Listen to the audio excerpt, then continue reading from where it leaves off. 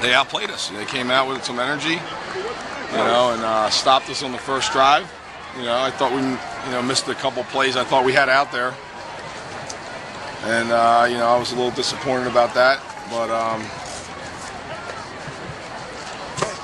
look, when it's time to make a play, you either got to make the play or not.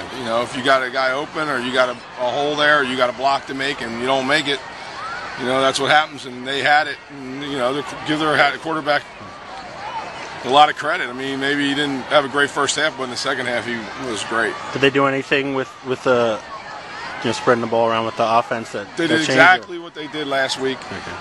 I thought we did a nice job against the run. Yeah.